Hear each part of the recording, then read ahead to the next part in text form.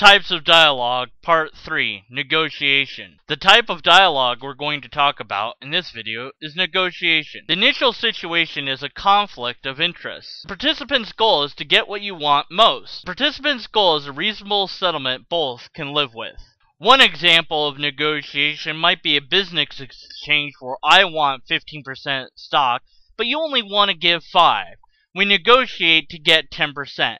Neither one of us is completely satisfied, but it is an agreement that we can both live with.